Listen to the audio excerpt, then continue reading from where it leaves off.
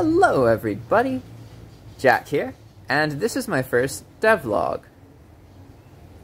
I've wanted to make games for a really long time, so in this video I'm going to talk about the context, because the reality of game development, it's one of those things where it's not really best to just start out in game development if you want to develop games.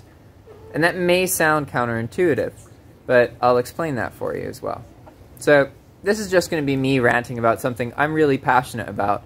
This video is more for me because I know if I make videos about the things that I do, I learn a lot more, I take it more seriously, I enjoy it more at the same time, and it's just a much more fulfilling process. So this is the first devlog for my first video game.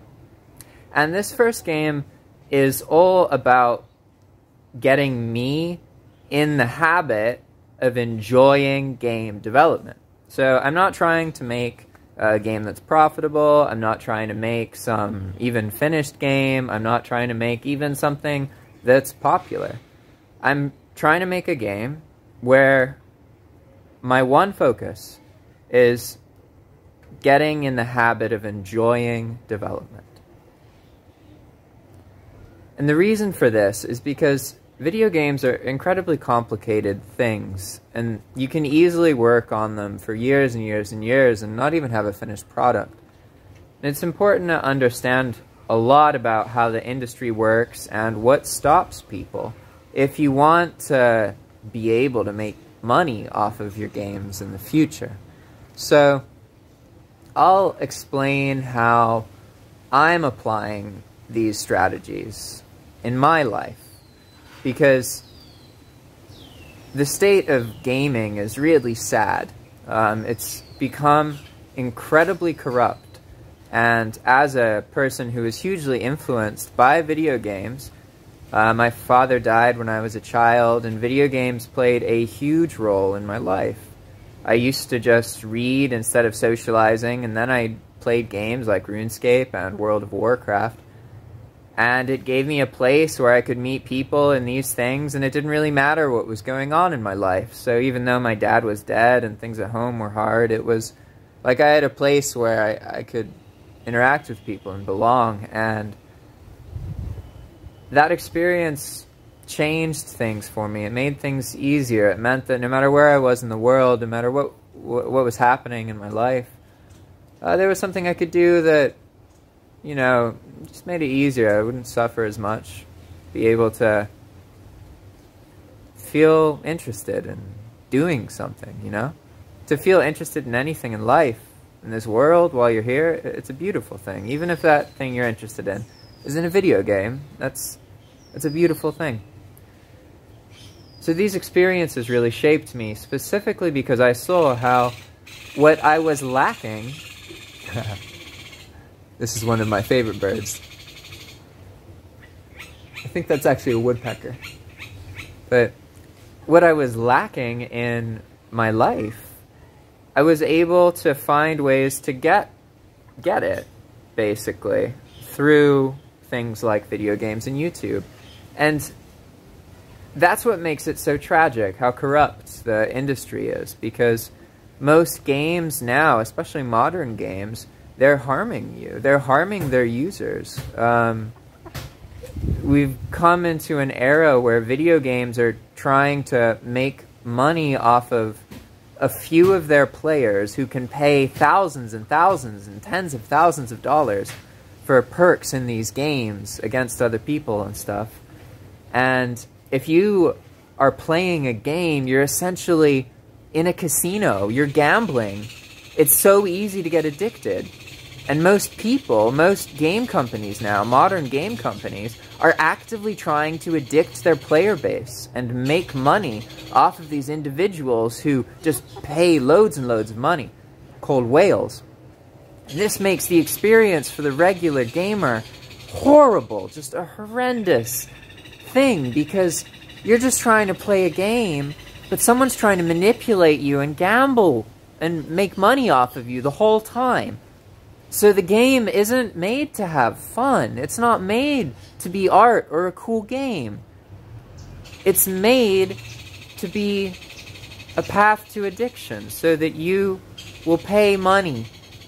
And it's horrible. It's how most games are. And it's really tragic. They've become so corrupt that it's genuinely hard to find a good video game. And these days, I play more old games because there's more good, innocent, clean games that were already made before the game started becoming corrupt this way. And there's so many of them that you can play them, right? But it's so tragic for me because of what I went through. And this is what has put me in a position where I think that the best thing I can do is make a game that is what I like about games. But because I'm just one person, I have to be realistic with myself, right? And when you're trying to make video games, you should understand you're competing with millions of people. There are probably more young people who want to make money off of making video games than almost any other career path. Video games have become a very mainstream thing. Thus, some of this corruption is a result of that. It's very profitable for people. So, if you really want to compete, you have to be realistic. And because so many people are trying to do this, there's so many people who want to make games, you must focus on a competitive advantage. And this is the reason that you're probably better off doing something else if you're interested in game development. If you truly want to make a game and be unhindered in your ability to make that game, you need finances or time. You have two choices, and ideally, you have both of them. If you do not have money to spend, or you do not have a lot of free time, like if you work a full-time job, you can make a game, but understand you're swimming against the flow. You're going up the stream of the river. You want to be going down the stream, floating on something. So it's so easy, you can focus on other things, right? So you must understand the whole scene itself and how competitive it is necessitates that you have competitive advantages. And these advantages, the strongest ones in my belief, are money or time. Because if you're making a game and you have years of time to do it, you'll do it well. If you really believe in it, it's gonna, you get yourself addicted to the creation process, right? Like, you can do it in a beautiful way. But if you don't have the time to spend on it, you need finances to buy your own time or someone else's time. So, if you don't have time, like you're working a full-time job and you're in a relationship or something, and you don't have money, you have the least likely chance of being able to make your game. Whereas if you have a lot of time, you live a life where you have maybe 2 or 3 hours of responsibilities a day, including work, and that's it, that is a huge competitive advantage over most other players in game development. And you need to understand that game development is a huge time sink. It's like writing a book and making a movie and drawing art all in one thing. It requires a lot of just time making things and messing up, and you need to be able to progress through this without being overwhelmed by the mountainous task that is in front of you. So this is why it's so important that you have these competitive advantages, because when you have a lot of time available, you can afford to make the mistakes and spend the time, and your life won't suffer because you still have enough time to maintain your relationships and your friendships and these things and develop your game. But if you're also working and doing all this, the chances of things working out are very unlikely. It's all about the habit of creation. we get lost in our minds and wanting to be the best and wanting to make things and get credit for stuff, but none of that matters. Your degree, your education, what you're studying, what programming experiences you have, what art, what music experience, none of this matters. All that really matters is the habit of game creation. Are you able to start making something, even if it's simple, and regularly add to it? It doesn't have to be every day, but it should be once or twice a week at least. If you can do that, you will make a game. That is all that really matters. So don't get lost in everything else.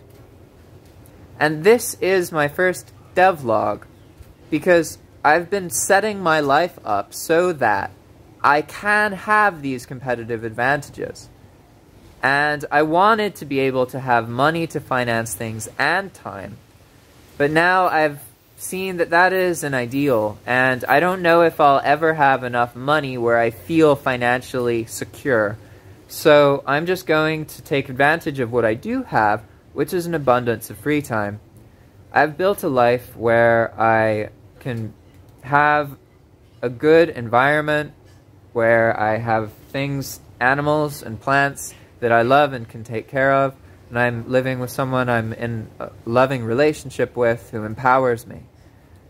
I've built a life where I have everything that I need. I'm not wealthy, but I have my whole day, every single day. I have like an hour of work I should do. In reality, 20 to 40 minutes I do work. Sometimes more, but that's all I really need to do. And the rest of it goes to managing myself and the environment, taking care of the animals, the plants, being in a relationship. But even after that, I have time left over. I have time to afford. And I've been lost in this ideal of setting up this perfect situation where I have the time and I have the money. But I don't think I'll ever have the money. Not in the way that I was thinking. So I should just do what I really care about now, which is get in the habit of enjoying the process of game creation. So that's the first devlog. The next one, I'll talk about how I found the resources and tools available and what my specific plan is for learning and getting involved with this habit of video game creation. Thanks for watching, and I'll see you in the next one. Ciao! And if you're interested in consultations, I offer them for $20 per 30-minute session. We can talk about a wide variety of different subjects. I can teach you something that you know that I know, or I can give you some criticisms or critiques about any kind of idea or process that you're trying to implement. Let me know and reach out. You can access the calls by going to calendly.com/JackDermotPitman or using the top link of the description below. Thanks for watching, and I'll see you in the next video. Bye! Oh.